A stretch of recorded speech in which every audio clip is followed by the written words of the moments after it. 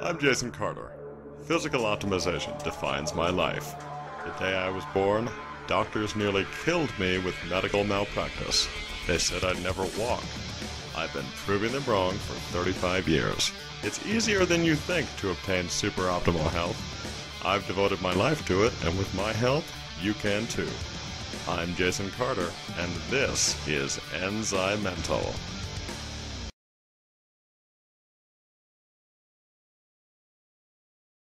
And welcome to ENZYMENTAL. I'm Jason Carter, and today I wanted to tell you a little bit more about PQQ, or Pyrroloquinoline quinone, what I've called the nutrient of the future and also the ultimate antioxidant. And specifically, I wanted to tell you about PQQ's effect on bone density and consequently osteoporosis. So many people think of osteoporosis as a disease that primarily affects elderly women, but in reality, osteoporosis is a substantial threat to countless aging men also.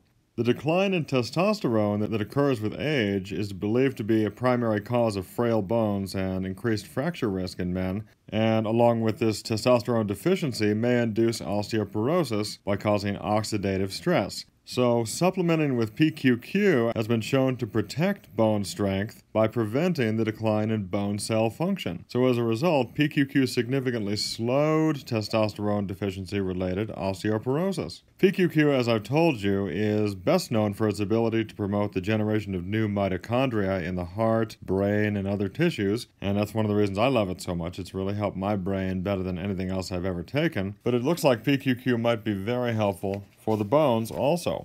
Osteoporosis is, of course, the gradual loss of bone mass and strength, and over time it produces progressively fragile and weaker bones, elevating the risk for fractures that can be disabling and very costly, and also even lead to premature death. Osteoporosis was long thought of as a disease exclusive to postmenopausal women, but osteoporosis is now actually recognized as a substantial threat to men also. Studies show that men lose up to 1% of bone per year beginning at age 50 as testosterone levels significantly drop.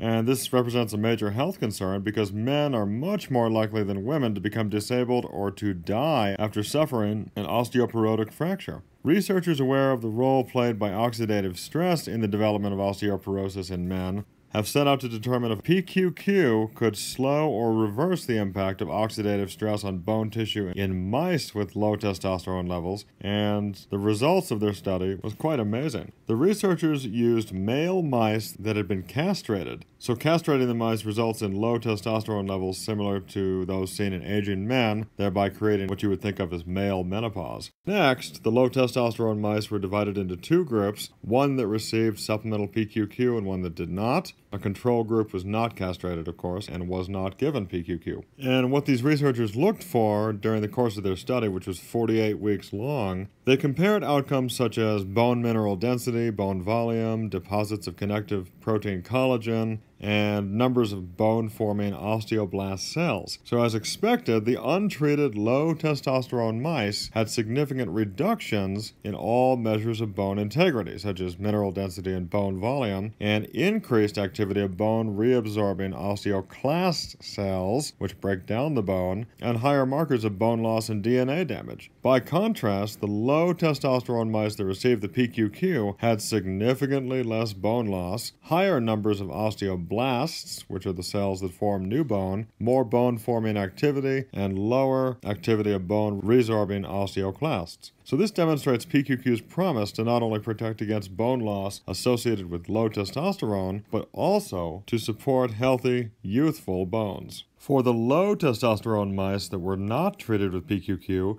resembling the situation frequently seen in older men with declining testosterone, images show profound bone mineral and volume loss, as you would expect, but the images of the low testosterone mice supplemented with PQQ reveal something amazing. Bone mineral density and volume was significantly greater than the untreated low testosterone mice, and their bone density was similar to those of the healthy mice with youthful testosterone levels. The study also revealed that PQQ has other bone-protecting benefits, including significant reductions in markers of DNA damage, showing that bone breakdown was being prevented, significantly increased deposits of collagen, collagen, which is of course the essential connective tissue protein, which along with bone minerals creates the structure of bone, and also significantly increased levels of natural free radical scavenging systems in bone tissue. So how exactly does PQQ restore bone integrity to what we would think of as a youthful state? It does this in a couple different ways. First of all, PQQ promotes the activity of bone-forming osteoblasts, and PQQ accomplishes this by stimulating the proliferation of primitive bone marrow stem cells and their maturation into osteoblasts rather than other cells such as bone-resorbing osteoclasts.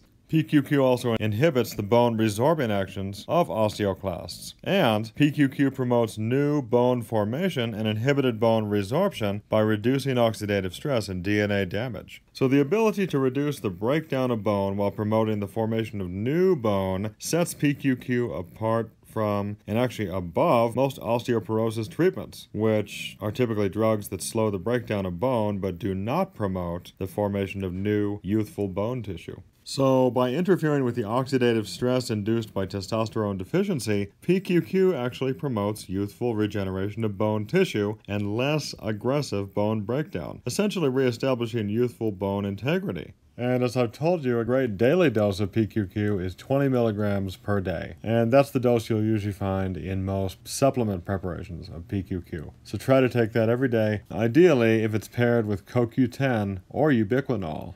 And of course, PQQ can be taken in conjunction with ample exercise and proper daily intake of magnesium, vitamins D and K2, which pull calcium into the bone tissue, of course, collagen, and even a small amount of calcium.